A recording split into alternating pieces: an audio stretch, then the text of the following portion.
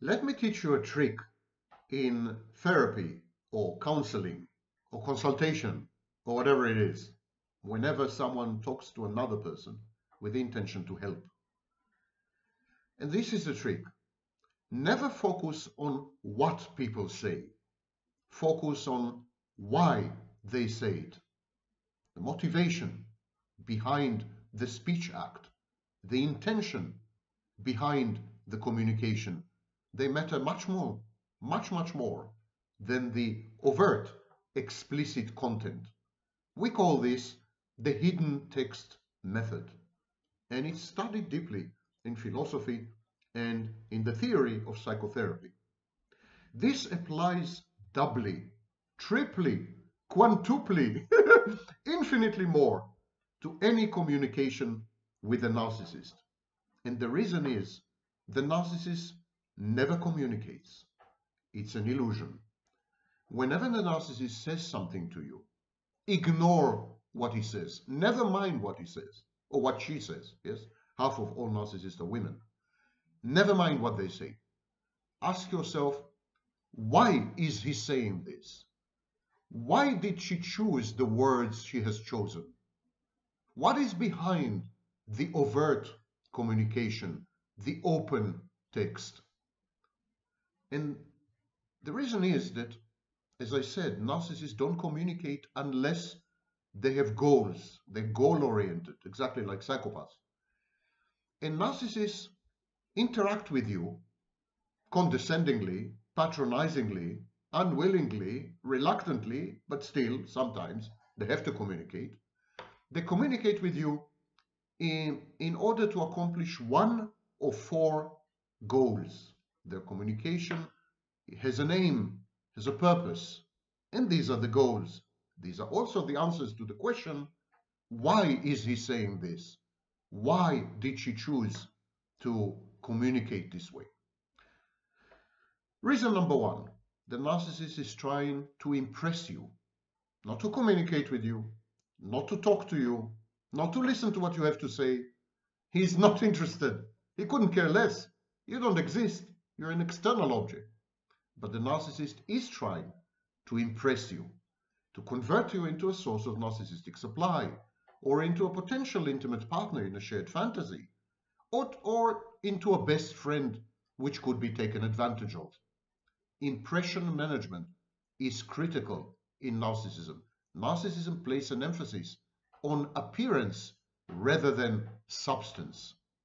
And so the first possible answer, he is not communicating with me, she is not talking to me, they're trying to impress me, and they're trying to convert me to the cause, to the private religion where they have a god, the false self. The second reason is confabulation. Narcissists, as you may recall, suffer memory gaps. They have a problem with memory. Their memories are not continuous. Consequently, they don't have a core identity. In a desperate attempt to paper over the memory gaps, to bridge them, to bridge the abyss somehow, the narcissist confabulates. He creates short stories, narratives of what might have happened, what possibly could have happened, what plausibly had happened, etc., etc. And then he believes his own concoctions, his own inventions, his own narratives, his own storylines, and his own scripts, and he begins to regard them as facts because they emanated from him and he is God. Narcissists confabulate in order to make sense of their own lives and to create a semblance of continuous memory, continuous working memory, and consequently a fake identity. So the second reason a narcissist would communicate with you is that he is trying to confabulate. He is trying to explain to you what probably had happened, what could have happened, or what's the most plausible explanation for his behavior and choices and decisions and temper tantrums and outbursts and whatever. So confabulation. The third reason is to support the narcissist's grandiosity and or shared fantasy. Narcissists use speech They interact with you, they communicate with you, they talk at you. They never talk to you. They talk at you, they lecture. They're not there to listen, they're there to lecture. So, and they do all this in order to buttress their self-perception and their self-image as perfect, in order to somehow uphold and substantiate their grandiose, inflated sense of self. So the speech is structured and it aims to elevate the narcissist. It aims to deify the narcissist. It's a form of verbal apotheosis.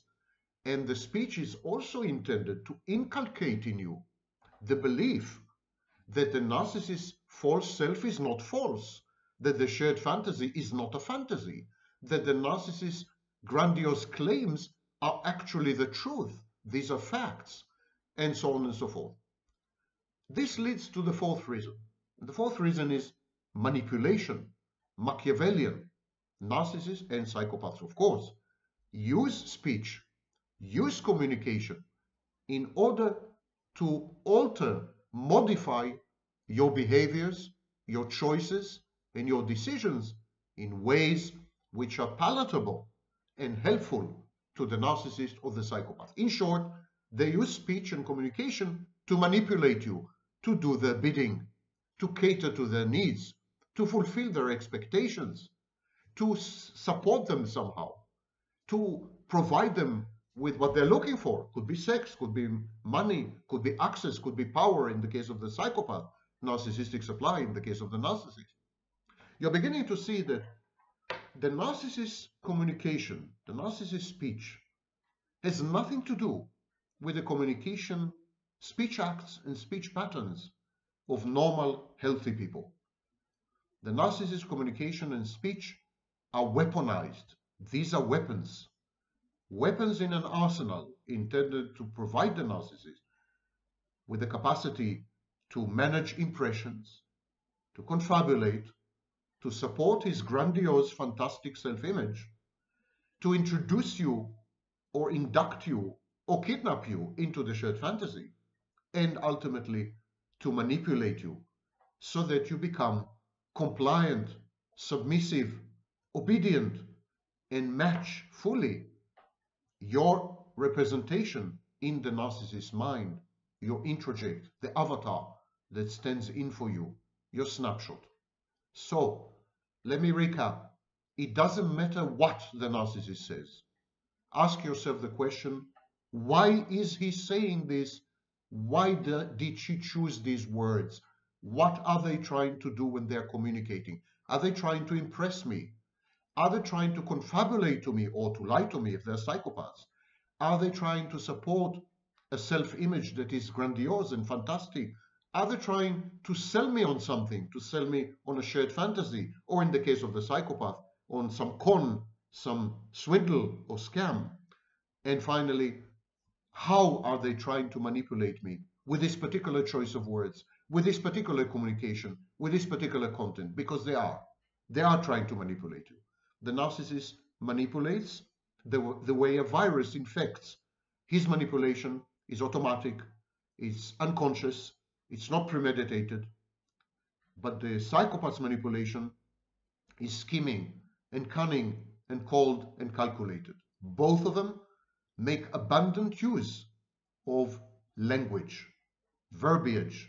The narcissist actually uses language to entrain you, to brainwash you, to synchronize his brain waves with yours, literally, by the way.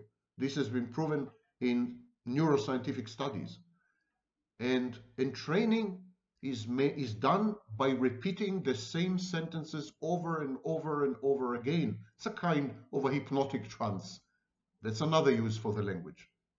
What the narcissist says is besides the point, is irrelevant. What the psychopath says is even less relevant. Why they say these things. Why do they choose to communicate in a highly particular way with specific words and specific content? This is what you should pay attention to. Good luck.